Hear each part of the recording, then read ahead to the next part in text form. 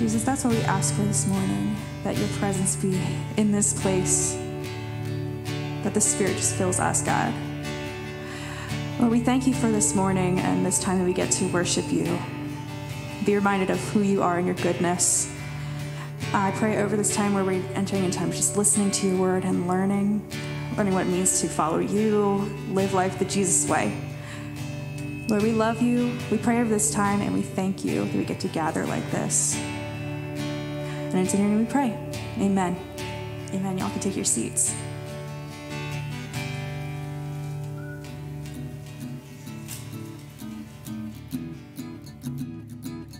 How's it going, High Five friends? Really excited to be back with you guys for another day with Louis Giglio and his book, The Wonder of Creation. You guys want to say hi?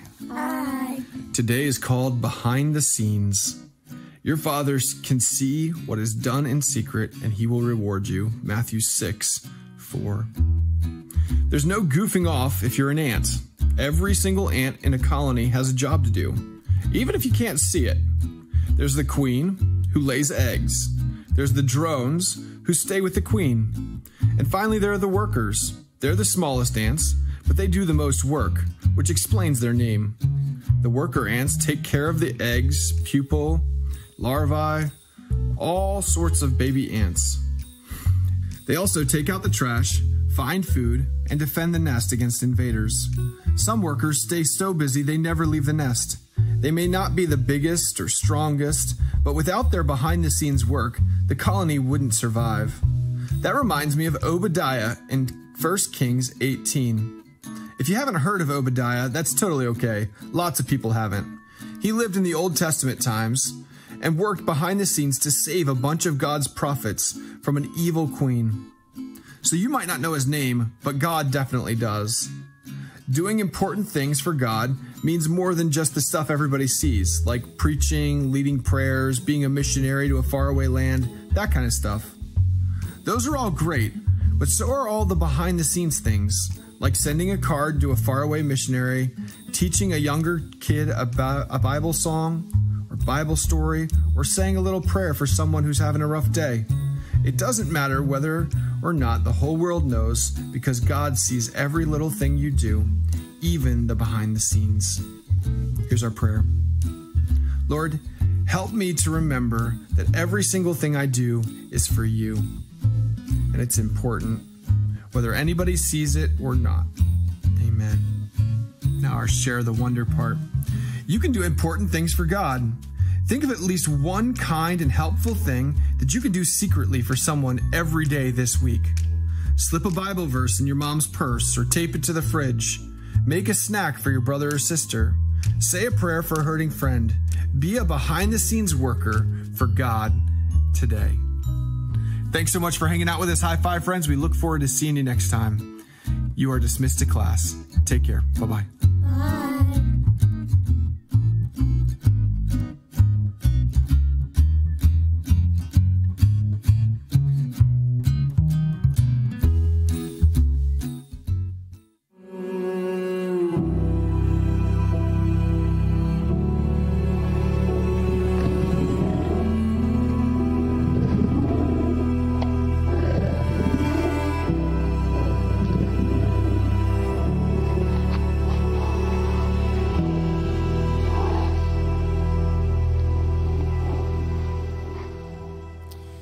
Good morning, guys. Welcome to Grace Fellowship Chapel. If I haven't had a chance to say hello yet, or if I haven't seen you before or in a while, my name's Ryan. I'm one of the pastors on the team here at Grace, and my family and I just got back from vacation a little bit ago, so if I haven't had a chance to say hello, that's why.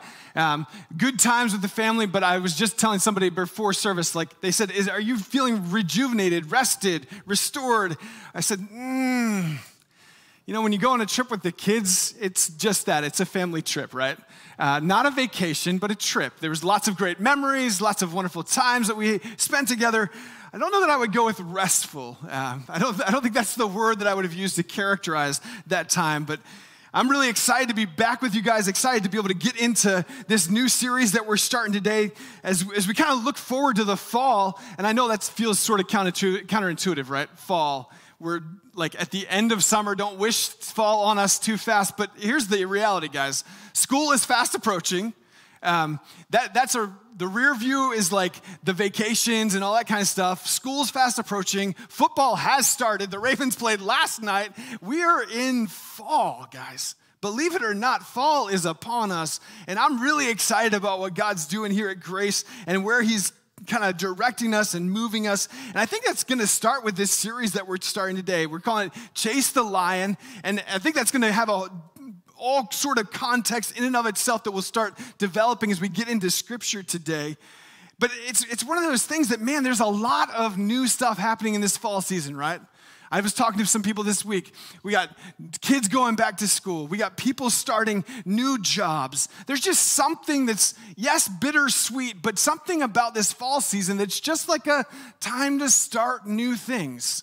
And so there's something exciting about all of that. But if we're honest, there's something that feels a little heavy about it too. I was talking to my son Micah this past week. He's starting middle school this week, and it just feels weird to say that out loud. My son is starting middle school. And I'm feeling a little overwhelmed at everything that's getting ready for him. But it was interesting, the conversation that I had with him, it went something like this: Micah, how are you feeling about middle school? And he goes, Dad, it's just school. It's just school. I said, well, what about like the homework? He's like, Dad, we have Flex now. I'll just do it in Flex. All of these things that felt like big, heavy, overwhelming things, new school, new teachers, more students, more homework, all of these things that I would have said, man, these are huge obstacles. He's like, nope, this is the same stuff we've been doing. This is no big deal. These are just new opportunities. And I love that sort of approach that he took as he kind of was flipping the script away from the way that I was thinking about it and flipping it onto a much more like excited, opportunistic sort of approach that he was taking towards elementary or towards middle school. It feels like it should still be elementary school. And so as we get into this series, I love that idea because really that's kind of the heartbeat of this series that we're starting into. It's us flipping the script away from fear and towards faith. It's choosing to lean into hard situations as opposed to running away from them. And so I'm excited about this series that we're launching here today. You see, because over the course of this series, we're going to spend a lot of different time in a lot of different chapters, but there's going to be one section of scripture that's going to kind of act as the thing that's going to hold it all together. And that scripture is going to be in 2 Samuel 23. And a lot of these ideas, the scriptures, the ideas that we're going to be talking about in the midst of the series, they were first introduced to me during my first year in ministry. Back in 2007, I was just kind of starting in as student ministries pastor, and somebody handed me a book by a guy named Mark Batterson. And it was called In a Pit with a Lion on a Snowy Day. And it's quite a title, and you'll get it once we get into scripture here this morning. But at the time, the scriptures that they looked through, the ideas that were being communicated, they were game-changing sort of principles for me. Because every bit of my being felt like I was out of my depth, that I wasn't sure that I had what it took to get through or to make the decisions that were being required of me at that time. And so every time I think of those things, I come back to this book. And it's kind of a timely reminder to me because this book kind of was pointed out to me on my bookshelf a couple months ago. And I was like, oh, yes. As I've stepped into this lead role here at Grace, a lot of those same feelings that I was having back in 2007 have started to come back up. Oh, this feels heavy. Oh, this feels overwhelming. Oh, do I have what it takes? And over again, get reminded from scripture and these principles, man, how good God has been and how faithful he has been in the process.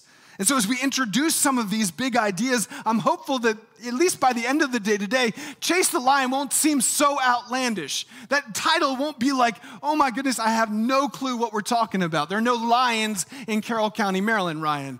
We'll all start to make sense, and we'll collectively have the opportunity to be encouraged by God's faithfulness.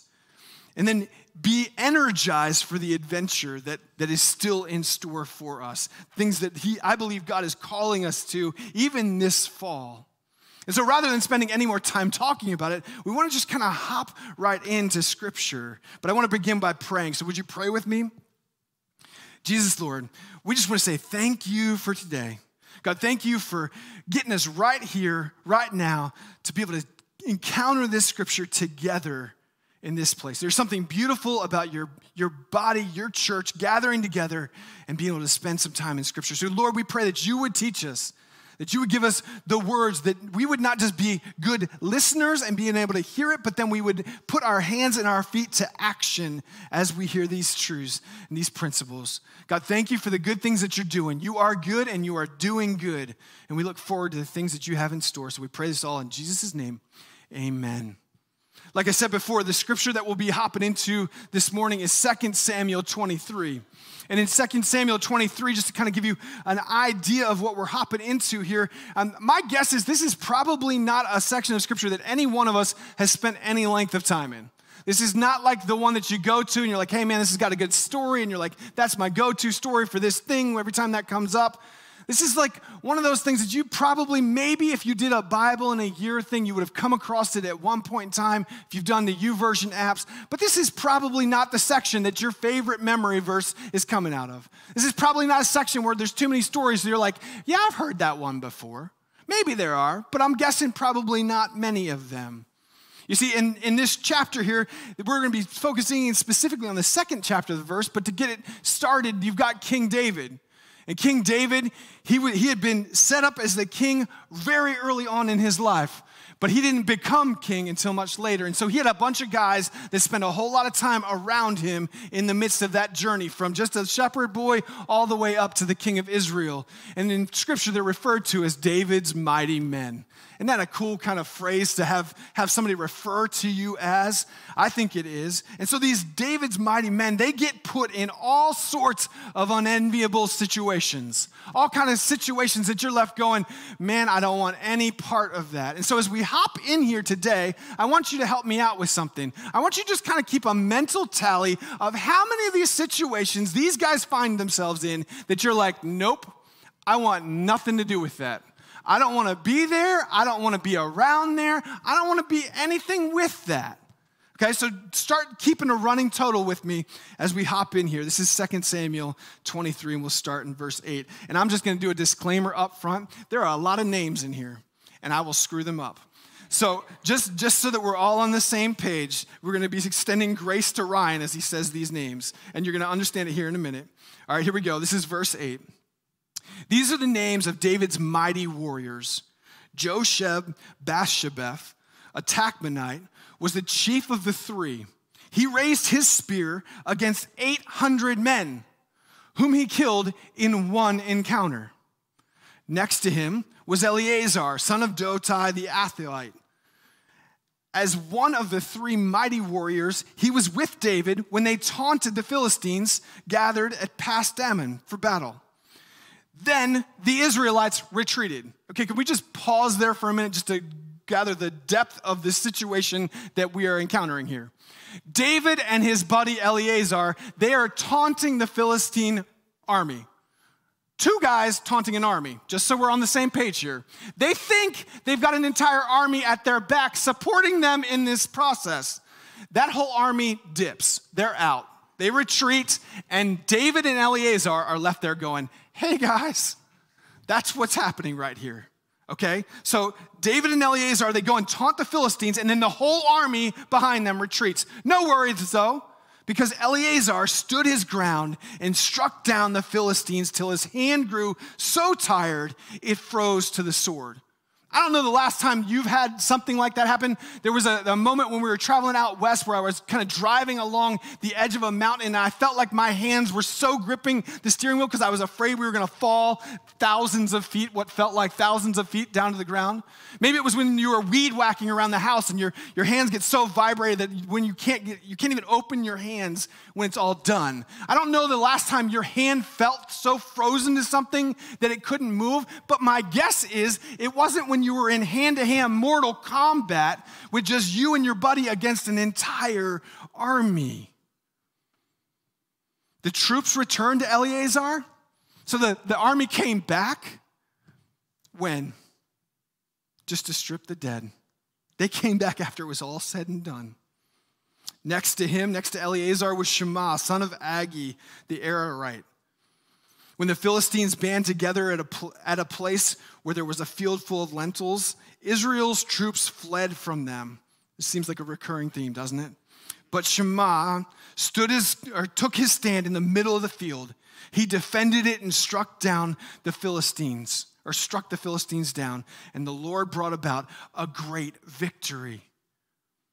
During harvest time, 3 of the 30 chief warriors came down to David in the cave of Adullam, while the band of Philistines was encamped in the valley of Rephaim.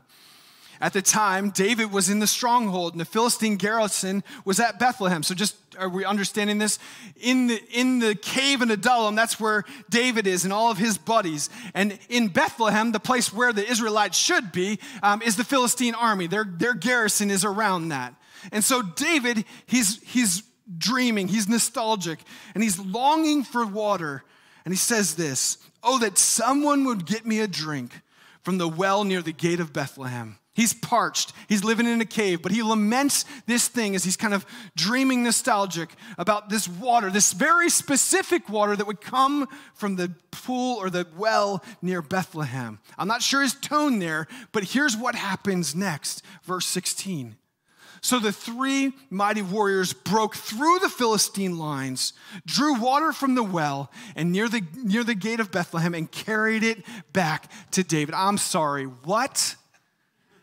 David, he just asked for water. He's just kind of, waxing reminiscent about this water. And these guys go and break through the enemy lines, dip him out some water, and bring it back to him. And then that's wow enough, but then watch what he does. Get this, he refuses to drink it.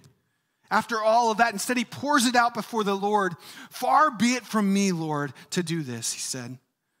"Is it not the blood of men who went at the risk of their lives?"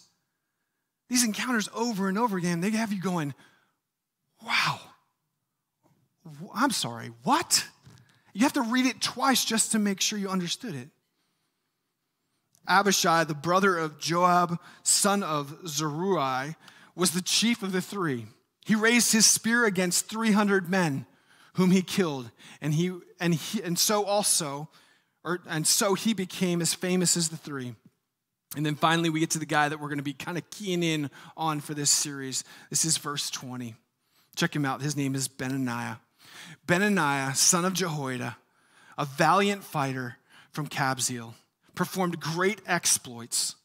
He struck down Moab's 2 mightiest warriors. He went down into a pit on a snowy day and killed a lion. And he struck down a huge Egyptian. Although the Egyptian had a spear in his hand, Benaiah went against him with a club. He snatched the spear from the Egyptian's hand and killed him with his own spear. Such were the exploits of Benaiah, son of Jehoiada. And if you follow it all the way to the end, there's a little verse at the end, verse 23, and it says this, "And David put him in charge of his bodyguard." Did you catch that little short, maybe sort of throwaway sentence in the midst of all that, verse 20? He also went down into a pit on a snowy day and killed a lion. It's as if, killing 2 of Moab's mightiest warriors and taking out an Egyptian warrior who was probably a giant, even though he had a spear and I only had a club, as if those things weren't enough for resume building, he did this. He chased a lion into a pit and killed it. And I don't think it's an overstatement to say this, but this is probably one of the most dumbfounding sections of Scripture, one of the most inspirational even sections of scriptural sentences in Scripture.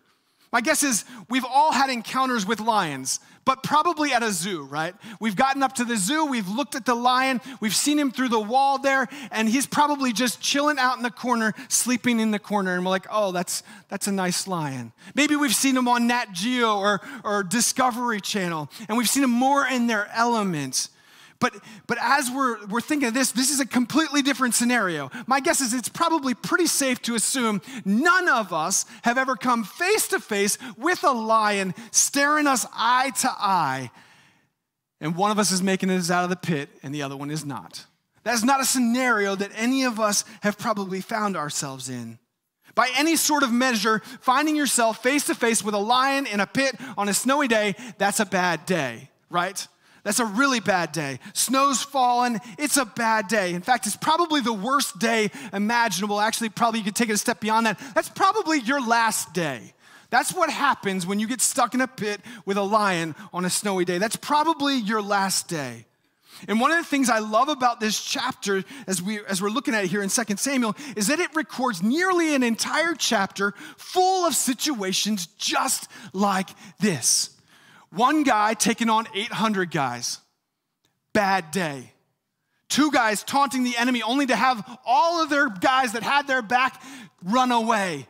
Bad day. Getting double teamed by two of the best warriors that Moab has to offer. That's a bad day, guys. By my count here, there's at least 8 sort of situations that I don't want any part of recorded in that section. I don't know where you landed on, where your count was at, but I count about 8 of them that I don't want to be in. They're just not situations for me. But here's the interesting connection between all of these situations, because I think it reveals something beautiful about the heart of God. God is in the business of placing us in the right place at the right time. God's in the business of placing us in the right place at the right time. This book right here is full of stories and stories and stories of how God got people from where they were to where he wanted them to be. But there is one huge, big, overarching catch to all of that. Often the right place feels like the wrong place, and the right time feels like the wrong time. Maybe you saw this in our first read through of chapter 3, but 2 of these really bad situations, they end with a repeated phrase. What was it? And the Lord brought about a great victory. Guys, nobody signs up to go out in front of the army and taunt them and have everybody that you thought had your back run away. Nobody signs up for that. No military commander says, you know what? You know how we're going to approach this? The best strategic approach here is we'll send 2 guys out, and they'll make a fool of the enemy army, and then the rest of us will run, and that's how we're going to win this battle. There's no military commander out there that's going to say, that's a good idea. No, that's wrong place, wrong time, bad day. But God says, you know what? I can work with that. I can handle that. Here comes mighty victory. I'm quite certain that when Benaniah started his day, he didn't say, you know what I really would love to happen today while I'm out on my walk? I would love that it would start snowing, because I think snow is beautiful and that's an amazing thing. And then you know what else I hope? I hope the ground gives way underneath my feet and I fall into a pit. And when I get down there, I realize there is a man-eating lion at the bottom. No, Benaniah did not start his day dreaming of all that. That's just simply wrong place, wrong time, bad day. Pits with scary creatures, they do not end the way that you want to. Every movie that's ever been made is a testimony to that. But God is saying, you know what? You know what makes a really great resume builder for the king's bodyguard? I went down into a pit on a snowy day and I killed a lion. In fact, that one gets you bumped to the top of all the resumes that are out there. You can't not interview the guy who had in a pit with a lion on a snowy day. I killed him. I went down in there, I chased him in there, and I killed him. You can't not interview that guy. And so here's the deal, guys. God is in the character building business. He has a unique knack of using our past experiences to prepare us for future opportunities. But just like with most of these situations, many of the God-given opportunities that we're presented with in life, they come looking like 500-pound lions staring us down while we're in a pit on a snowy day. That's the way that they feel. And so in those moments, we can choose to respond out of fear and run, or we can choose to follow God into these moments that he's already set up in advance for us ahead of time and lean into them. Do me a favor, think back over your life a little bit. I'll kind of rehearse a few of these moments in my heart and in my life, and I think you're going to kind of grab a hold of these as well. Some of the greatest opportunities I've ever had were the scariest lions I could possibly have imagined. Spending the summer after my junior year in Ethiopia and choosing to go there when I knew that was the only time I would be able to spend with my now wife, Jess, that felt really risky. That felt like there was a chance maybe that wasn't going to work out the way that I had intended. But you know what happened there in Ethiopia?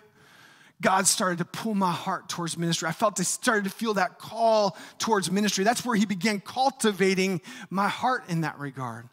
Asking Jess to marry me. Man, I've played all sorts of sports. I've been in all sorts of clutch situations where I've needed to come through for my team. I felt that anxiety and those butterflies in my stomach, but nothing will compare to that moment where I got down on my knee and I said, Jess, would you be my wife? Like, it felt like a huge, awful risk at the time, but there was something beautiful about that. And little did she know, when she said yes to that, the terms were about to get all sorts of shifted up. She didn't marry a pastor. She married a salesman. That's what I was doing. And then a little while after that, everything changed. And that was another one of the big risks I wrote down. Man, not long after we were married, Jess is in PA school, and I felt called to go back to ministry. And so I quit my job. I quit my job. We were 2 students, no income. We got rent, we got expenses, 2 kids, no income, lots of expenses, and we're both in school. And for 6 months, we didn't have a job, but God provided every step of the way. And it felt really risky at the time, but he was working things out. And I even think about this past year. We have a newborn son. If you guys have been around a little while, you know some of our family history. We've got an 11-year-old. We've got a 10-year-old. Oh my goodness, I'm going to screw this up in front of everyone. Almost 10-year-old, yes. 11-year-old, almost 10-year-old, and we have a baby boy, Levi. Last July, he was born, and man, was that like a risk. That felt like a 500-pound lion staring down at us. What are we doing? Are we able to do this? Do we have what it takes to go back into that newborn phase of life? It felt overwhelming. Even stepping into this new role here at church, man, it takes me back to 2007 when I first started into ministry. I feel out of my depth at times. I feel like the waters are deep, but over and over again, I see God show up. And God kind of do his thing. Lots of thoughts that we had pop in, lots of valid thoughts that felt like things were risky. But the reality is in all of that, maybe if we had our druthers at different points in time, we would have rather played it safe. And we'd have rather done things a little bit differently. But man, God knew what he was doing in all of it. The whole way through. And in some of these, part of me probably would have rather played it safe. But God has been teaching me some stuff through scriptures like these and through this last one that we'll walk through here in a moment. But one of the big ideas is this: there is no risk in taking a risk with God. There is no risk in taking a risk with God. It might feel like this big and overwhelming. We might not think, I don't know what to do with a newborn. It's been 10 years. I'm not sure I can get back into that. It's not a risk when God's calling you to it. It just isn't. And so if you've been around here for any length of time, you've probably heard me say one of my core convictions, and it's this: that living life the Jesus way, it leads to abundant life. When we do things the way that Jesus said to do them, when we operate and move through life that way, it leads to the most fulfilling kind of life that we could possibly imagine. That's sort of my paraphrase, so to speak, of John 10:10. And Jesus says, the thief, the enemy, he comes to steal, kill, and destroy, but I have come that you would have life and you'd have it to the full. There's something about Jesus' approach, even to the lions that he faced in his day, the opportunities that he encountered, that we can learn from as we kind of work to pursue this Jesus way of living. And we see one of those encounters here in Luke 22. Jesus, he's just gotten done having this really special moment with his disciples. They've had this dinner, this Last Supper together. And in that moment, he's given them communion. He's kind of pointing to the bread and to the cup, and he said, these things, they're not just simply bread and wine like we've been used to doing every Passover since then. Now this bread is going to represent my body broken for you. And this cup, it's going to represent my blood poured out for you for forgiveness of sin. These are new sort of takes on all of this. And as these disciples are hearing it, these apprentices of Jesus who have been with this guy now for 3 years, they're starting to realize the foreshadowing that he's talking about, and they're starting to catch up on all of these hints that he's dropping along the way. In some cases, not so much hints, but just saying what's about to happen. And they're starting to get a little concerned. And so once they get to the end of that, they're obviously sad, but Jesus, he's in the habit of doing this thing over and over and over again. And that habit is he goes and he gets away and he connects with the Father in prayer. And he brings 3 of his closest disciples with him. And as they're doing that, they get out to the Mount of Olives and they pause. They pause and they pray. And then Jesus says, hey man, guys, stay right here. Pray that you don't fall into temptation. And I'm going to go a little bit further out and I'm going to pray. And going a little bit further, he falls down and he begins to pray. And this is Luke 22, starting in verse 41. He, Jesus, withdrew about a stone's throw beyond them, knelt down and prayed. Father, if you're willing, take this cup from me. I don't know that there's too many more real prayers recorded in Scripture. Like that is just so core level. Whew. This is what I'm feeling right now, Father. I'm realizing all of it. I can see the end to the beginning, and I know all of the details in between, and this is hard stuff. This is hard stuff. If there's any other way than me walking through this situation, God, please do it. But he changes things up. I mean, have you ever been there? Have you ever been in that spot where you're like, man, I can kind of see the writing on the wall. I see how this is going to play out. I see the way this circumstance are coming together. And you're like, dear Jesus, if there is any other way, please let me do it that way. I know I've prayed this prayer. I think back to times where Jess and I were walking through infertility for 3 years before Micah made his arrival. We have a miscarriage, and I'd be like, I just can't walk through this again, God. I can't handle my wife being devastated like this again. If there's any other way to do this, God, please do it. My plate feels so overwhelmed and so full, and I'm just left going, ah! Like you just want to scream. God, if there's any other way to do this, please do it that way. I've definitely prayed the prayer. I'm guessing you guys probably have a time or two as well. But guys, the second part of this prayer, it makes all the difference. Because lion chasers, they just don't throw in the towel when circumstances get tough. They know that God is in the business of placing them at the right place at the right time, even when it feels like the wrong place at the wrong time. Lion chasers, they pray the second half of this prayer emphatically. Yet, not my will, but yours be done. That's the second half of the prayer. Not my will, not what I want, not how I would kind of make things and all the circumstances play out based off the way that I'm seeing all of this. He says, not my will, but yours be done. You see, Jesus, he's able to see through the annals of time. He sees your face and he sees mine, and he knows, Father, you are good and you are doing good even in the midst of this situation. So everything that you have in mind, God, Father, do that. Do everything that you have in mind. Jesus knew when he stepped down out of the throne room of heaven and put on flesh and bone, he knew everything that was going to mean. He knew the mocking. He knew the sham trial. He knew the crucifixion. He knew the death. He understood all of that. And who knows, to us on the outside, maybe we say that's a big risk. But Jesus, he understood this principle. There is no risk with God. It's not a risk when I'm stepping out in faith, doing the thing that God has called me to. And knowing that, he leaned into the Father's plan, took on flesh and bone, and he did that all. He did the thing that we couldn't do. He lived life the way that God actually designed it to be lived, perfectly. Perfectly. It was because of that sinless life, his sacrificial death, that now there's an opportunity for us to be brought back into that relationship that was designed at the very beginning, right relationship with God.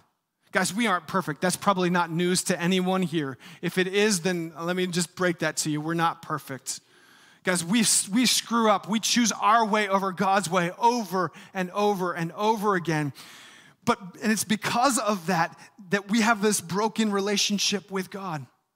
That sin death, that justly has earned us death apart from God. But God isn't content with anyone dying a death that is completely apart from him. That's not a thing that he's content with. He doesn't want anyone to experience that reality.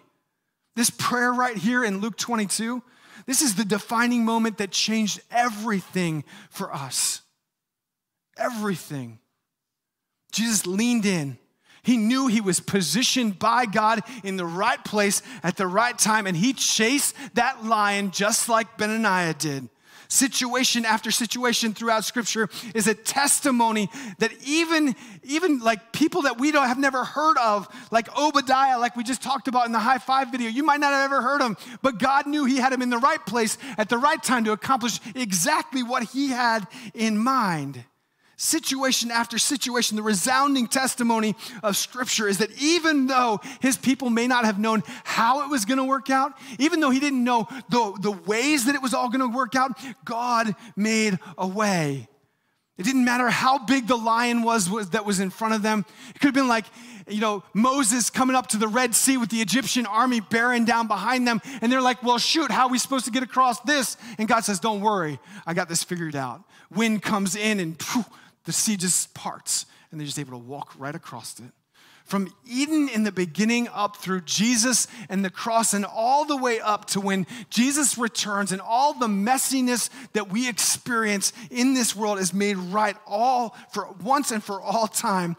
In all of that, God has been in the business of placing his people in the right place at the right time. And so the question that we're left to wrestle with is, what is that lion? What is your lion that you find yourself locked eye to eye with right now? What's that thing that you're like, man, this feels so overwhelming and so heavy. I'm not sure how I'm going to deal with this. Is it a new job? A new role at work? Students, you're going back to school. Maybe it's ELA or a chemistry class. New teachers or teachers that are going back, man, you're like, I'm good with all of these classes. This one right here, that's my lion. That one's gonna be tough. I know that's gonna be hard. I'm not sure how I'm gonna handle that. What is that gonna look like?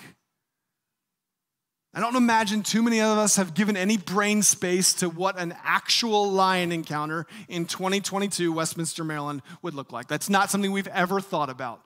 We don't have lions around here. We don't give any brain thought to that. But in a figurative sense, this is probably the most fundamental sort of thing that we could be thinking about. We've all encountered these kind of figurative lines. We've all fallen into pits. We've all, maybe some of it due to our own decision-making, some of it our own bad habits. Maybe we found a cloud that's been sitting over us like a snow squall that just is making the future feel dim right now.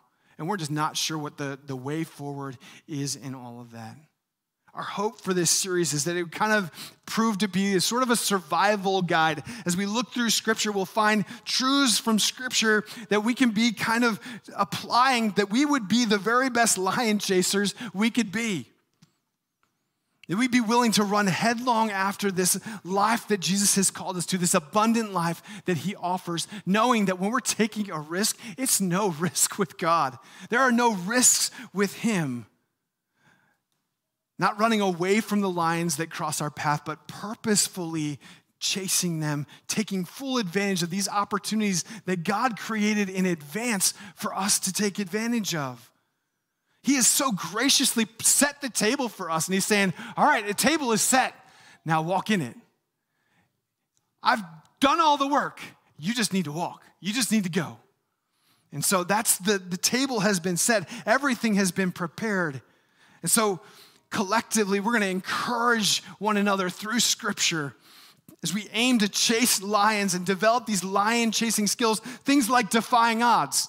Man, I imagine when Eleazar was standing there in front of that army bearing down, he was 1, 2, 3, 4, 5. There's a lot of them, and there's not a lot of us. The odds, they're very poor right now. That wasn't it. He knew, man, God is with me. I know David's got my back, and we're just going to go. And what did God do? He had a great victory that day, defying odds, facing fears, reframing problems, embracing uncertainty, taking risks, seizing opportunities, and a willingness to look foolish.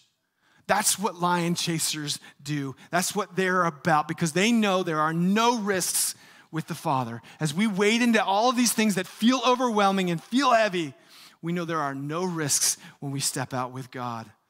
And so I'm so excited for this series, excited for where we're going, and excited that we might become the Benaniahs of our day, that we would follow fearlessly God into the things that he is calling us to. Would you pray with me? Jesus, Lord, thank you for today. God, I thank you for your encouragements from Scripture. God, I thank you for stories. God, thank you for people that have come before us that have waded through hard things, that have done this tough stuff. God, that they've been willing to have their stories told for eternity's sake. And I thank you for Benaniah. God, I don't know how he got into a pit. I don't know how it was snowing. I don't know how he got there with the lion. But God, I'm grateful for that story, that it was in there so that it could be a source of encouragement to us. So God, as we face these things that feel heavy and overwhelming, things that we would much rather just throw our hands up and say, I can't do it. God, that we would realize that leaning into those sort of situations, that's just another Monday for you. That we don't need to be worried, but there are no risks in taking risks with you. So God, thank you for the things that you're doing. Thank you for the things that you're teaching us. I pray all this in Jesus' name. Amen.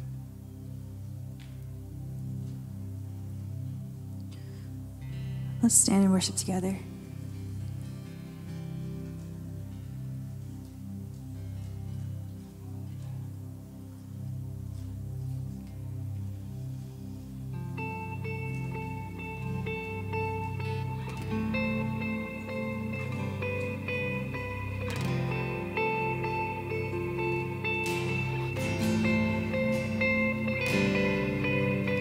God of creation, there at the start, before the beginning of time,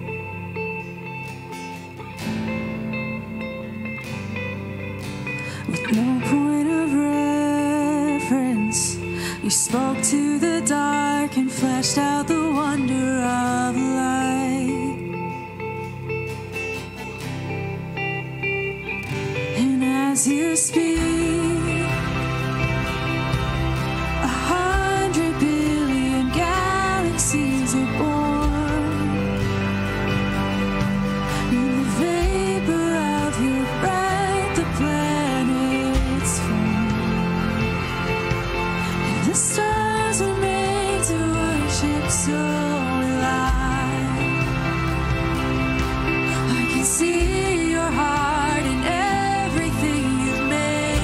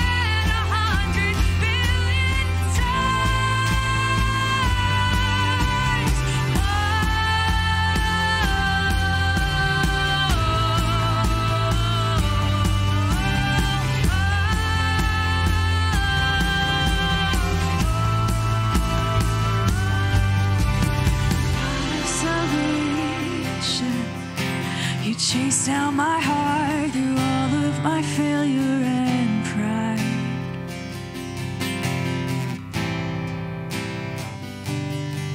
On the hill you created, the light of the world, abandoned in darkness to die. And as you speak,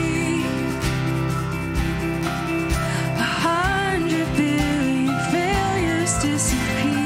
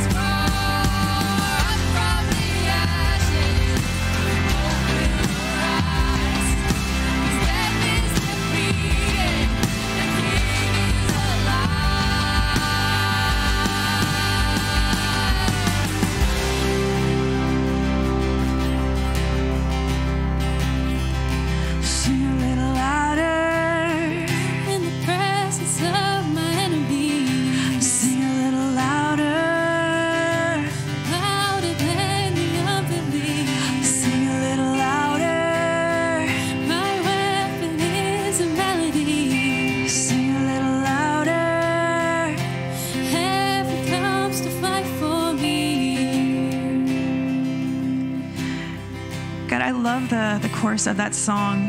It says, I'm going to sing in the middle of the storm.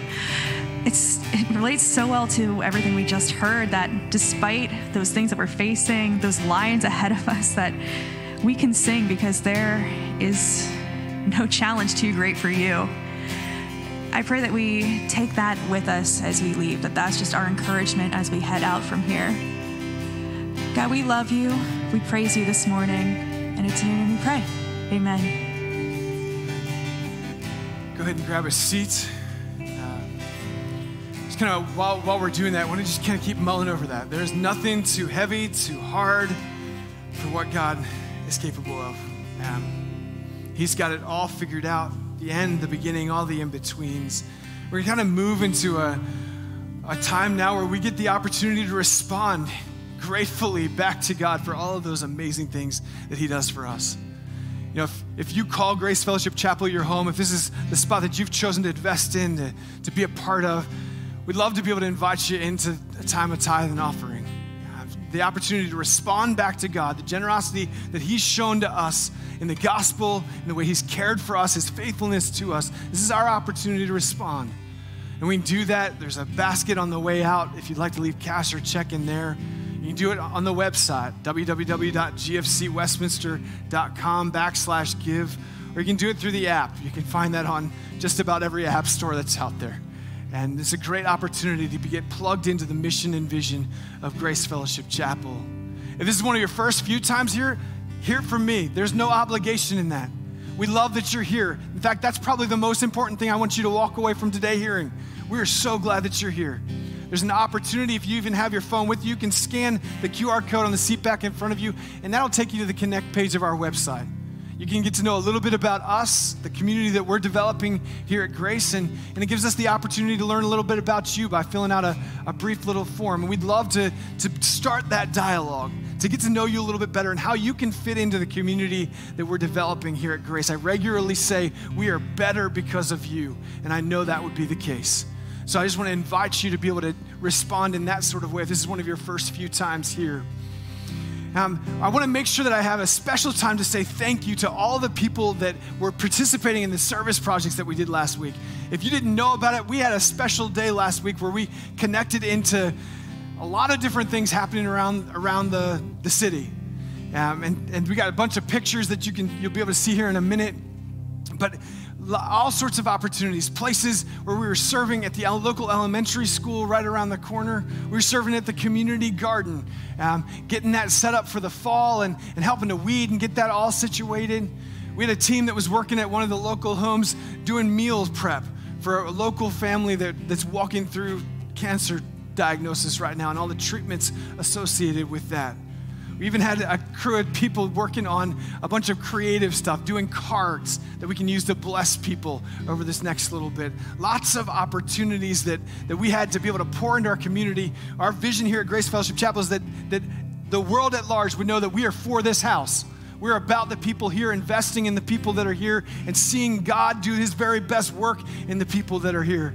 We're for the city, and we want the world to know that, and we're also for the world, seeing God made famous in all of those arenas. And so just some really exciting things that were able to be accomplished just this past week as we were looking into all of that. Community garden right there. I think is that most of them, John? It locked up. Well, joys of computers, right? Well, one of the things that I want to make sure as you look at wonderful pictures of the community garden, we'll talk and turn the page and talk about some baptisms. We've got a baptism celebration today, and we are so excited for it. 2 p.m. today at the Wilson's home, we are going to be able to celebrate God doing a new work in the lives of some of the folks that have called this place home, and I am so excited to be able to celebrate with them. If you've been on the fence about it, if you've been like, you know what, I know the next step is to get baptized, and I know that's a thing that I should be thinking about, and you're still on the fence about it, no, there's still time. I'd love to have a conversation with you even today and to be able to celebrate with you at 2 o'clock this afternoon at the Wilson's home as we celebrate that. And so if you think that's you, if God's kind of pricking your heart about that, come and have a conversation with me afterwards. Last thing that I want to talk about before I bring some friends up here is I want to be able to just kind of put it out there again. We've talked about this before. Project Midbar, it's our wilderness ministry trip that we take it's a through hike for the Appalachian Trail in Maryland, from starting in, this year it'll start in PA and go all the way down to West Virginia.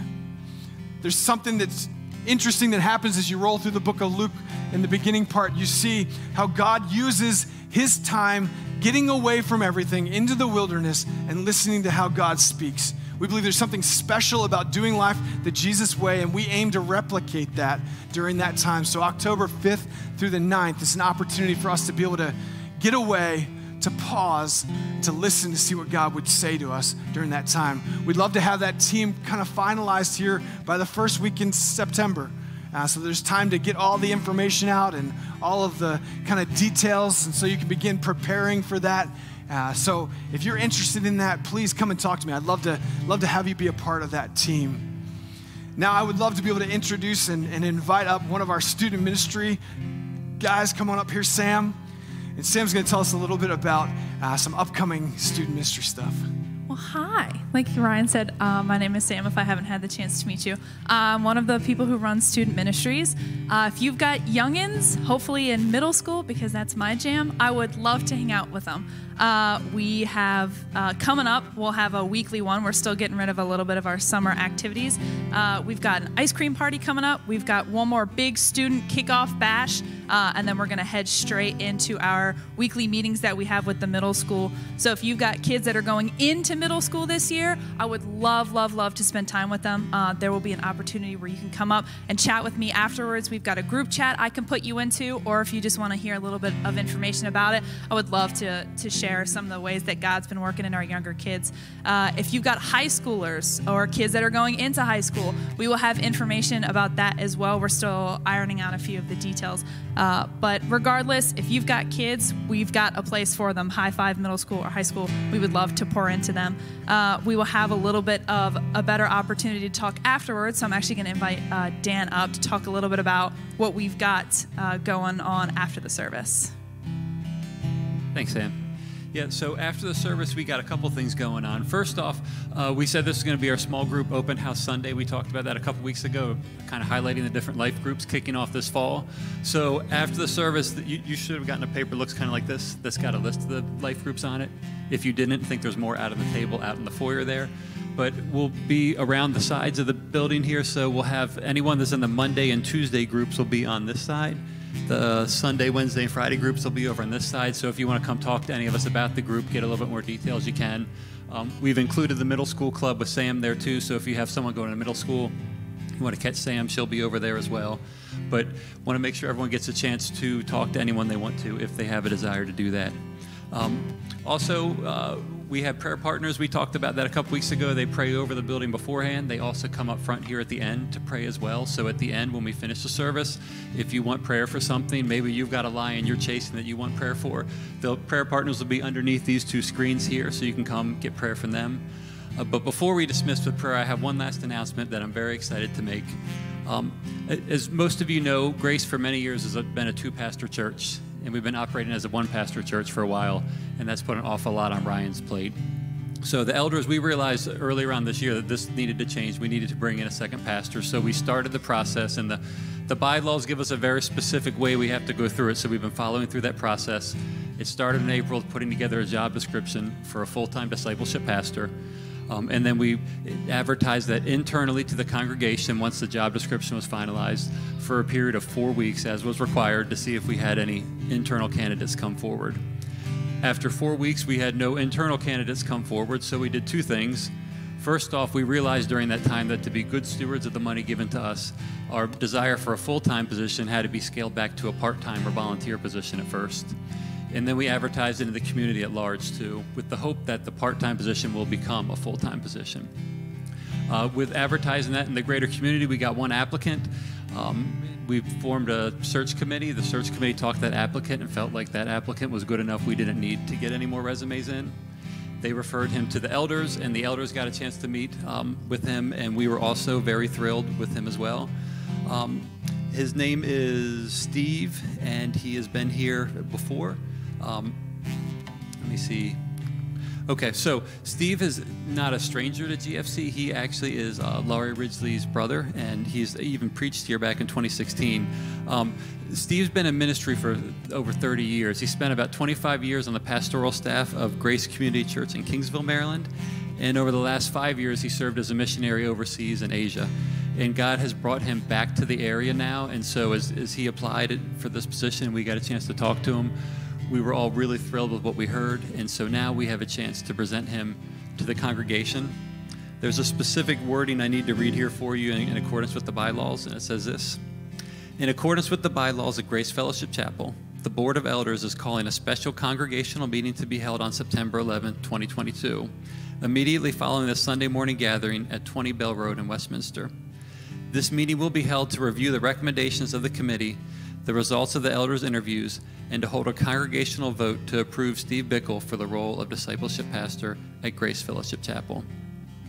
Before the congregational meeting, we encourage you guys to get a chance to know Steve and his wife Amy. They're here this week. They'll be here other weeks as well. I'd actually like to invite Steve up front here as we get ready to close in prayer so you can get a chance to see him. After prayer time, like I said, small groups are going to be around the side, prayer partners under the screen. Steve's going to be up front here, so if you want to get a chance to introduce yourself to Steve, ask him any questions. I'm sure he'd be thrilled to tell you about his experience in ministry and the different things he's gotten a chance to do.